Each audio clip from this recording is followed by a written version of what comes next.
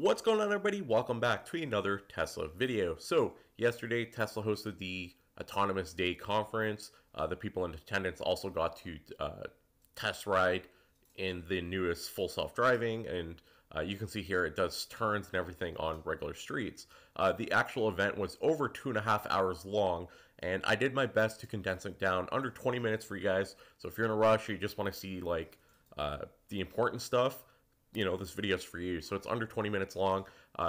It was really difficult to condense it down to under 20 minutes because there's so much good content. So if you guys have the time, definitely do recommend sit down, watch the whole entire thing from start to finish. The best way to explain it, it's like watching 3 TED Talks with question and answers and everything. It's, like I said, a really good watch. So I'm going to cut out my voice in just a moment so you guys can hear the conference and all the pieces that I cut, and hopefully you guys enjoy this. Make sure you are subscribed for more Tesla content, like the video, and leave a comment on what you guys think on the event and Tesla Autonomy and all that good stuff. So most importantly, guys, thanks for watching, and I will see you guys next time. I was hired in February of 2016. I asked Elon if he was willing to spend all the money it takes to do full custom system design, and he said, well, are we going to win? And I said, well, yeah, of course. So he said, I'm in. And so that got us started. We hired a bunch of people and started thinking about what a custom design chip for full autonomy would look like. We spent 18 months doing the design, and in August of 2017, we released the design for manufacturing. We got it back in December. It powered up, and it actually worked very, very well on the first try. We made a few changes and released a B0 Rev in April of 2018. In July of 2018, the chip was qualified, and we started full production of production quality parts.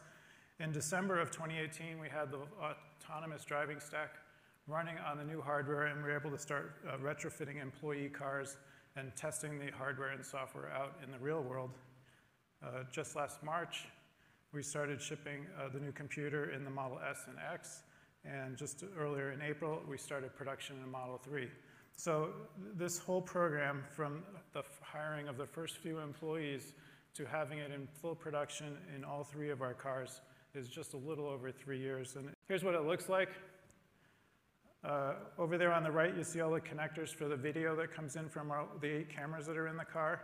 You can see the 2 self-driving computers in the middle of the board. And then on the left is the power supply and some control connections. And so I really love it when a solution is boiled down to its barest elements. You have video, computing, and power, and it's straightforward and simple.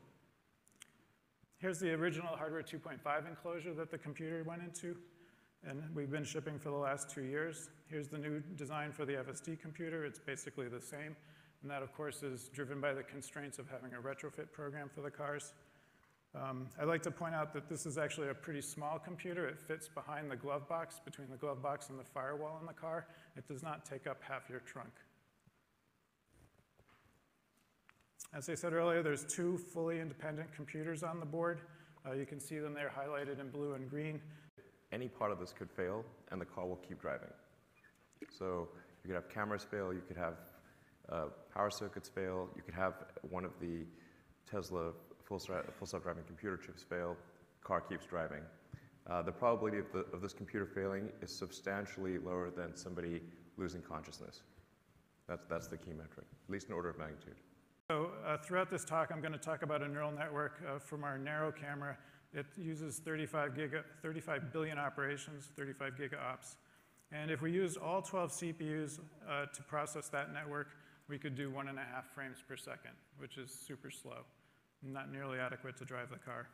If we use the 600 gigaflop GPU, the same network, we'd get 17 frames per second, which is still not good enough to drive the car with 8 cameras. The neural network accelerators on the chip can deliver 2100 frames per second. And you can see from the scaling as we moved along that the amount of computing in the CPU and GPU are basically insignificant to what's available in the neural network accelerator. We had a goal to stay under 100 watts. This is measured data from cars driving around running the full autopilot stack. And we're dissipating 72 watts, which is a little bit more power than the previous design, but with the dramatic improvement in performance, it's still a pretty good answer. Of that 72 watts, about 15 watts is being consumed running the neural networks. In terms of cost, the silicon cost of this solution is about 80% of what we were paying before. So we are saving money by switching to this solution. And in terms of performance, we took the narrow camera neural network, which I've been talking about, that has 35 billion operations in it. We ran it on the old hardware in a loop as quick as possible, and we delivered 110 frames per second. We took the same data, the same network, compiled it for hardware for the new FSD computer, and using all 4 accelerators, we can get 2,300 frames per second processed. So a factor of 21. I think this is perhaps the most significant slide.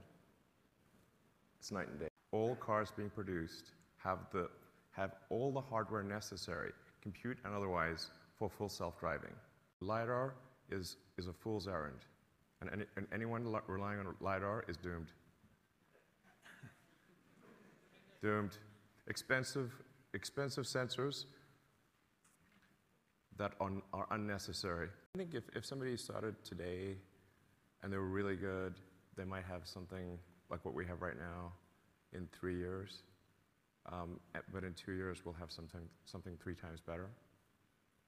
That's, I think, a very powerful, sustainable advantage for us is the fleet. Nobody has the fleet. Those weights are constantly being updated and improved based on billions of miles driven. Tesla has 100 times more cars with the full self-driving hardware than everyone else combined. What we are seeing here is a stream of videos from across the vehicle, across the car. These are 8 cameras that send us videos, and then these neural networks are looking at those videos and are processing them and making predictions about what they're seeing. And so some of the things that we're interested in and some of the things you're seeing on this visualization here are lane line markings, other objects, the distances to those objects, what we call drivable space, shown in blue, which is where the car is allowed to go, and a lot of other predictions like traffic lights, traffic signs, and so on. Lead like this, and we're interested in, for example, lane line markings. So a human typically goes into an image and using a mouse annotates the lane line markings. So here's an example of an annotation that a human could create, a label for this image. Slightly different example. For example, here is an image that actually the road is curving and it is a bit of a more residential neighborhood. Then if you show the neural network this image, that network might make a prediction that is incorrect. It might say that, okay, well, I've seen lots of times on highways, lanes just go forward, so here's a possible prediction. And of course, this is very incorrect. Feed lots of images of this to the neural net. And neural net, over time, will basically pick up on this pattern that those things there don't matter, but those lane line markings do, and we'll learn to predict the correct lane. To get neural networks to work well, you require these 3 essentials. You require a large data set, a varied data set, and a real data set. And you're driving down the highway, someone is on the left or on the right, and they cut in front of you into your lane. So here's a video showing the autopilot detecting that this car is intruding into our lane. Now, of course, we'd like to detect a cut-in as fast as possible. So the way we approach this problem is we don't write explicit code for, is the left blinker on, is the right blinker on, track the cuboid over time and see if it's moving horizontally. We actually use a fleet learning approach. So the way this works is we ask the fleet to please send us data whenever they see a car transition from a right lane to the center lane or from left to center. And then what we do is we rewind time backwards and we automatically can annotate that, hey, that car will in 1.3 seconds cut in front of you. And then we can use that for training the neural net. So what you're seeing here is a video, and we are overlaying the predictions of the network. So this is a path that the network would follow in green. And I mean, the crazy thing is the network is predicting paths it can't even see with incredibly high accuracy. And Lidar gives you these point measurements of distance around you. Now, one thing I'd like to point out, first of all, is you all came here, you drove here, many of you, and you used your neural net and vision. You were not shooting lasers out of your eyes. So in circles, I'm showing radar objects, and the cuboids that are coming out here are purely from vision. So the cuboids here are just coming out of vision, and the depth of those cuboids is learned via sensor annotation from the radar. So if this is working very well, then you would see that the circles in the top-down view would agree with the cuboids, and they do. And that's because neural networks are very competent at predicting depths. the entire infrastructure that we have built up for roads is all designed for human visual consumption. So all of the signs, all of the traffic lights, everything is designed for vision. And so that's where all that information is, and so you need that ability. Is that person distracted and on their phone? Are they going to walk into your lane? Those answers to all these questions are only found in vision and are necessary for level 4, level 5 autonomy.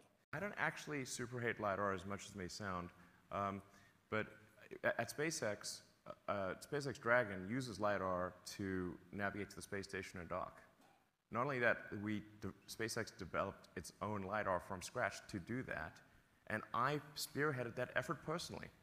Because in that scenario, LiDAR makes sense. And in cars, it's friggin' stupid. It's expensive and unnecessary, and as Andre was saying, once you solve vision, it's worthless. So you have expensive hardware that's worthless on the car. We do have a forward radar, which is low cost and is helpful, especially for occlusion situations. So if there's like fog or dust or snow, the radar can see through that. So like I mentioned, we have a very sophisticated trigger infrastructure. If you have intervened, it's actually potentially likely that we receive that clip and that we can actually analyze it and see what happened and tune the system.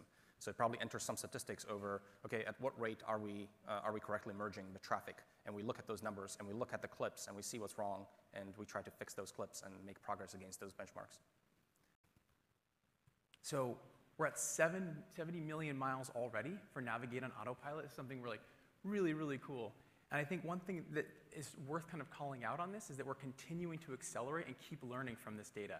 Like Andre talked about this data engine. As this accelerates up, we actually do make more and more assertive lane changes. We are learning from these cases where people intervene.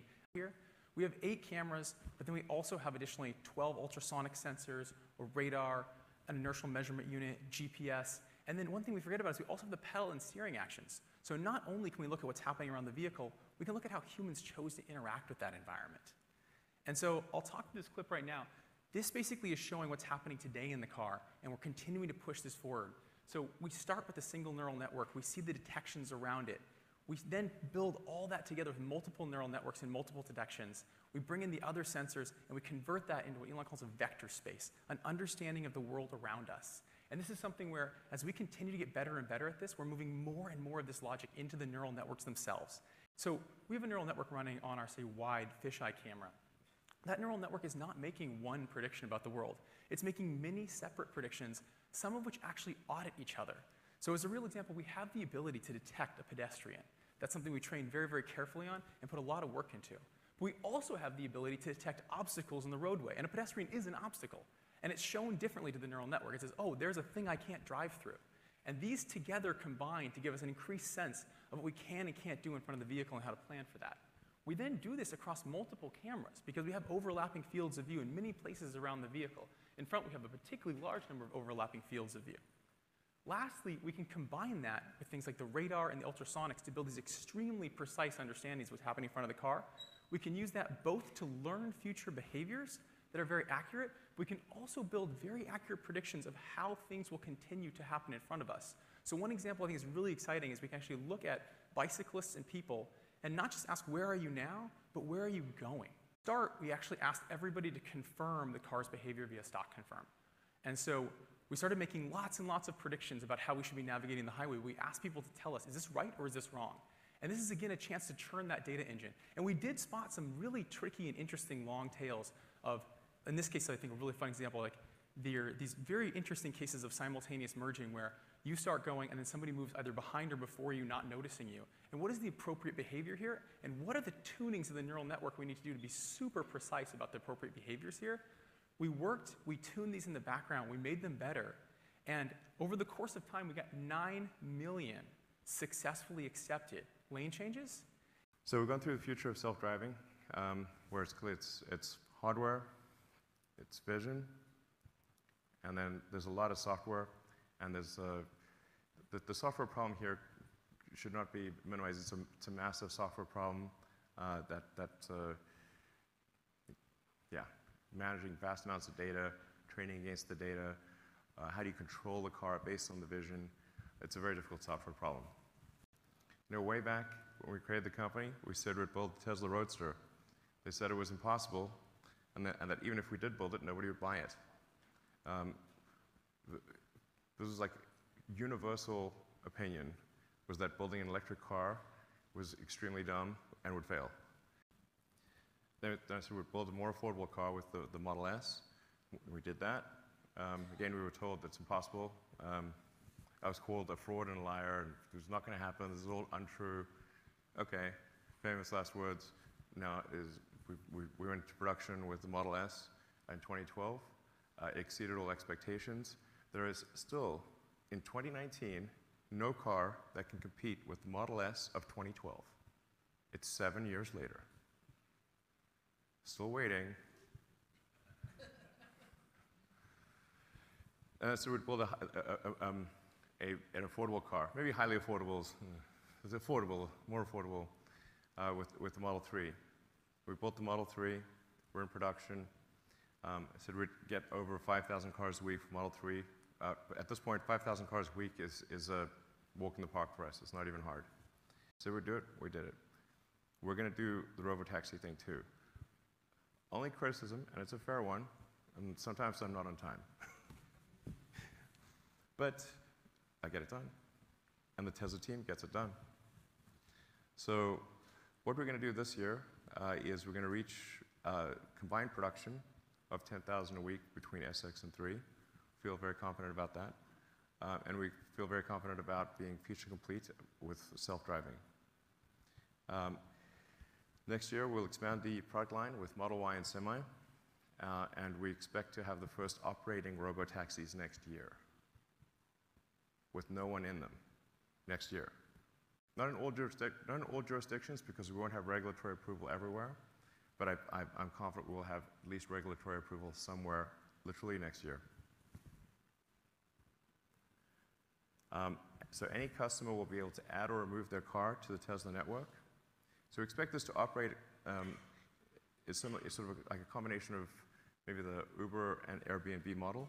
So if you own the car, you can add or subtract it to the Tesla network, and Tesla would take 25 or 30% of the revenue. And then in places where there aren't enough people sharing their cars, we would just have dedicated Tesla vehicles. So when you use the car, we'll show you our ride-sharing app. So you'll be able to summon the car from the parking lot, get in, and go for a drive. If you say, what would be the probable gross profit from a single robotaxi? We think probably something on the order of $30,000 per year. Any kind of known situation with vision is like a charge port. It's trivial. So yeah, the cars would just automatically park and automatically plug in.